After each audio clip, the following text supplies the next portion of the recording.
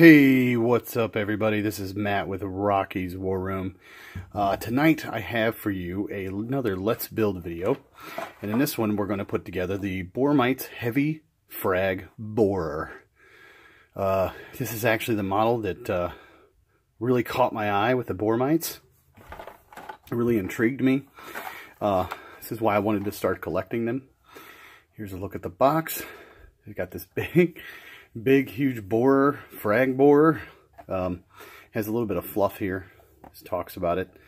The Boromites are amongst the most heavily mutated of all the human morphs in Antares space, with the skin that is thick and scaly, broad, powerful bodies, and the most almost inhuman physical strength.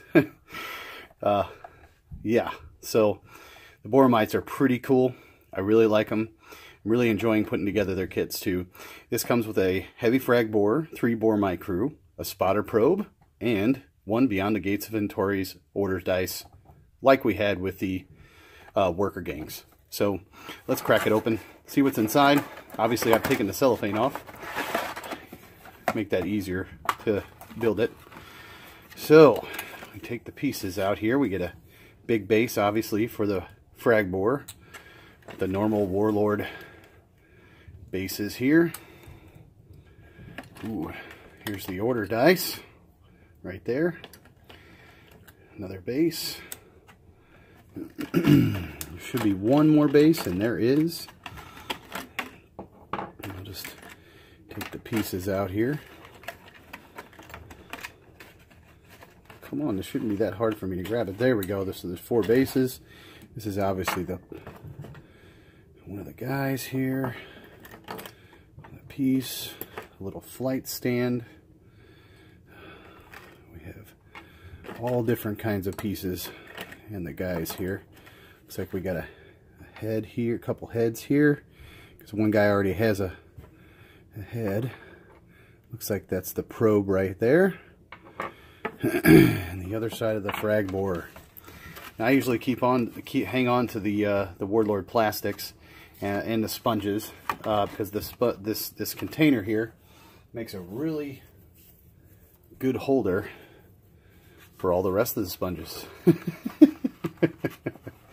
Not only that, you can take this piece off here and use this as a palette for paint. It makes a good palette for paint, and this right here makes a good sponge holder. That way, all I gotta do is hang it up on my pegboard, and I have sponges if I need them. So it looks like, from the looks of it, get a close-up here. Looks like you got 3 guys. One of them you don't have to do anything but put it on a stand. These other 2 guys, you gotta put heads on.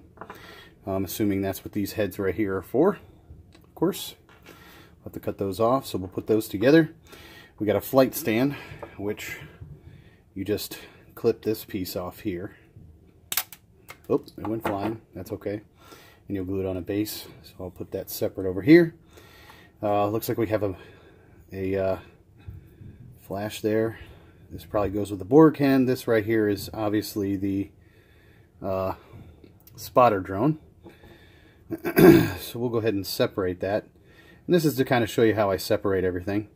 Got a good pair of snips. I've had these snips forever. Here we go. Put that with this guy right here.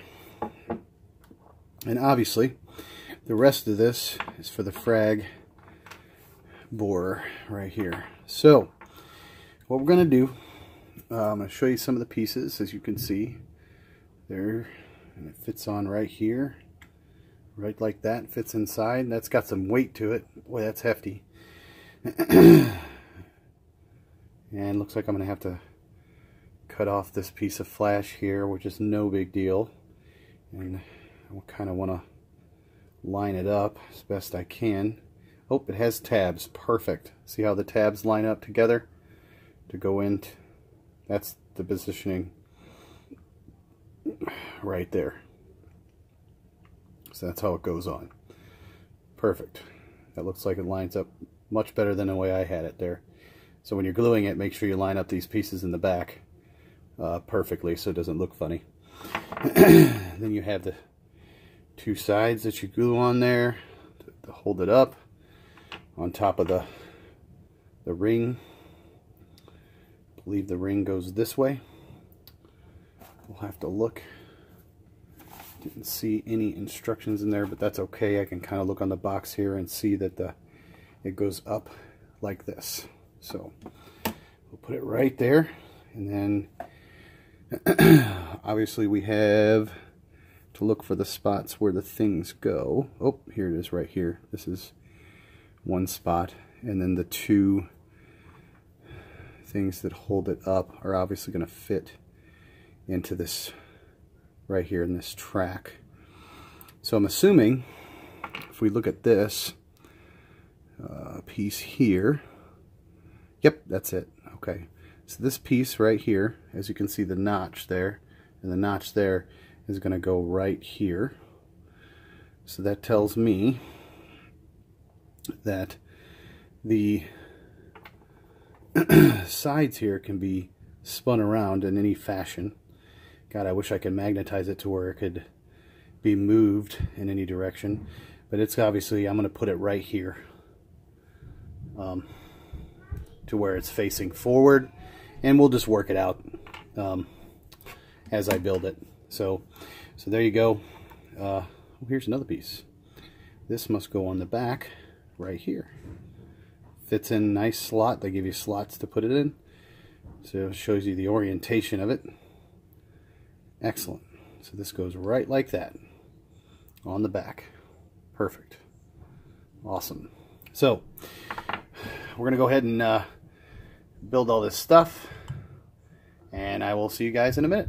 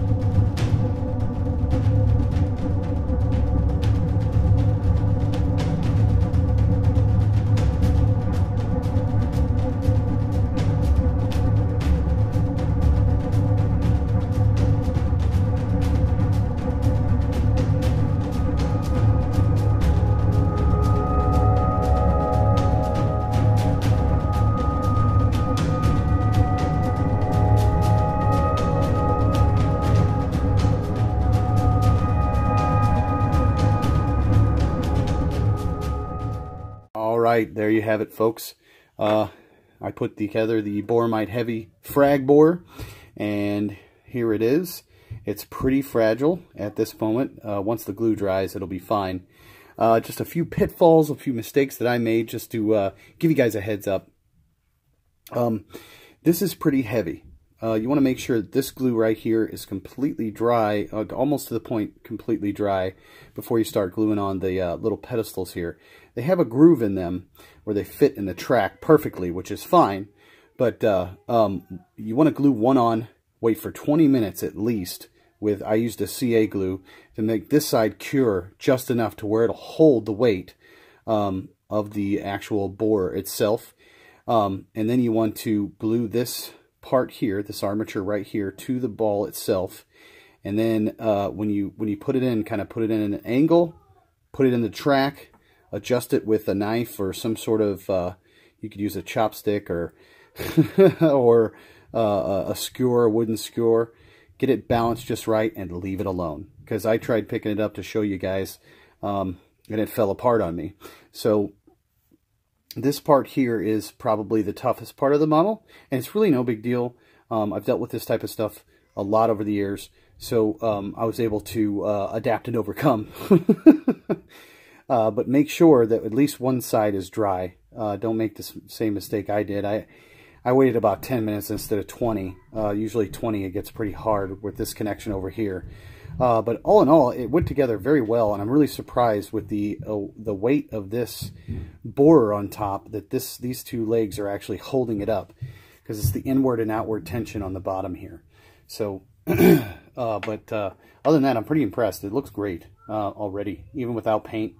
And it came with the three gentlemen. One of them already had their helmet on, or their head on, which is this guy right here, the spotter. The guy who's on the phone looks like. I had to glue the heads on these guys right here, which that's fine. And I always glue these. It's no big deal. I just put a piece of tape around here to make sure I don't get the clear base part, and then I'll prime it with a spray and then take the tape off after I'm done painting it. So I always glue them on, because if I don't glue them on, I lose them. They're so small. And they're got their order dice, and they're ready for battle. Well, ready for paint, I should say. So we're going to get that done, and then we're going to test it out, see how it works with the rest of the Boromites, see what heavy damage we can do with this sucker. So once again, I'm very impressed with their kits, the looks of it, the detail and everything on there, and that's, you know, it'll paint up real nice, real easy. I really like the look of it in general. So that's it. That's all I got for you today. If you haven't subscribed, please do.